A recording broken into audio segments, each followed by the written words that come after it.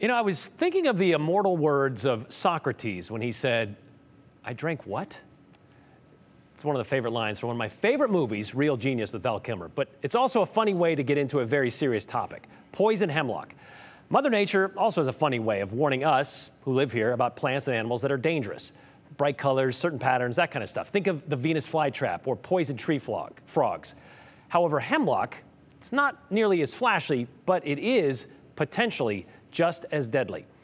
Sophia Bliss, you're here right now to talk about what we need to know about this weed that is becoming more pervasive around the state. It really has, and particularly this year. So you may have seen it, this tall plant with dainty white flowers, maybe as you're driving around. And as tempting as it may be to stop and pick some and put it in a vase, it can be deadly to people and animals.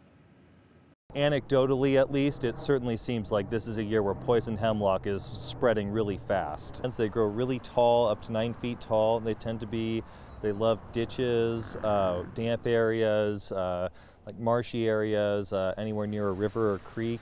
You'll see a lot of poison hemlock. They have a white umbrella-shaped flower, fern-like, really dark green leaves. We want to make sure that people understand that the entire plant is actually toxic to humans and livestock. Again, the entire plant is toxic, not just the leaves, not just the stem, all of it. The approach to dealing with these plants on your property is a bit of a juxtaposition because ideally you wouldn't touch it, but according to Idaho law, if it's on your property, it's your responsibility to remove it to hopefully prevent it from spreading further. One thing that can be really helpful is wearing a heavy vinyl glove that's chemical safe, and that can help prevent any skin irritation that people might have while handling the plants and removing them from their properties.